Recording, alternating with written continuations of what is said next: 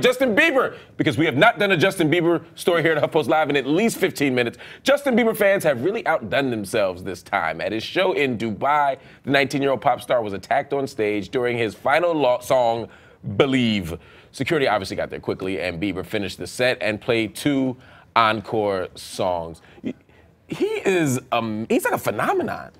Yes. Are you just catching on? Yes. I mean, in Dubai, he's like a young Michael Jackson. You know, he is. I mean, and I think it's so easy to always think, yeah, that is blasphemous. I'm going to have him tell Torre. I'm going to tell Torre. But, you know, I think there's always, for us, so easy to imagine these artists in their American context when, like, the big bucks that they make are building an international audience. Yeah. No, absolutely. And that's the difference between a lot of these young pop stars now, particularly the hip-hop stars that don't get the kind of long-term financial security. It's because they're not all over the world. Bieber is as big in Dubai or Bucharest as he is right here. Yeah, I'm glad he's getting after it while he's young, though, because the type of touring he does, you cannot do once you're our age. No, exactly, or even 21. I mean, like he's like a kid. He's a teenager. I mean, it's amazing.